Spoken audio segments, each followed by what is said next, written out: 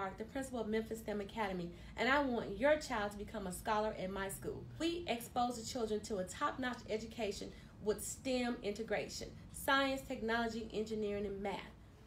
So we're in Ms. Henderson's first grade math class, and they're doing a review of skills for an upcoming assessment, but they're doing it in a fun way. They're doing a trivia game. Ms. Henderson, please share with me how you use the data from the assessment to determine your instructional practices. Yes.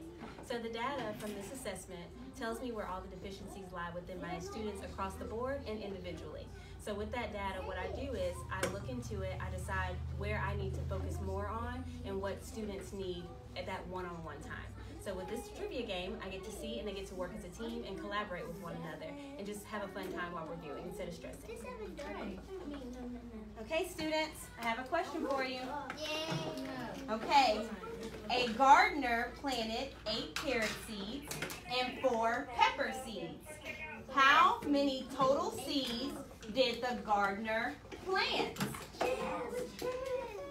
Table 2. 8 and 12.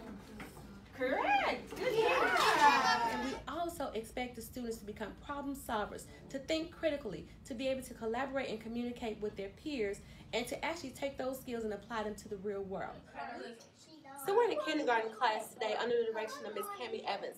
And our kindergartens are writing algorithms. Their challenge for today is to decide how to get Rosie home doing step-by-step programming. Ms. Evans, please share with us a description of the activity for today.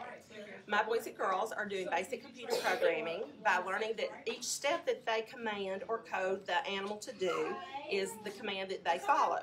And if they miss a step, then their program will not work correctly. So they are learning basic computer programming so that someday, if they're interested, they could be a computer engineer and go into a career for that.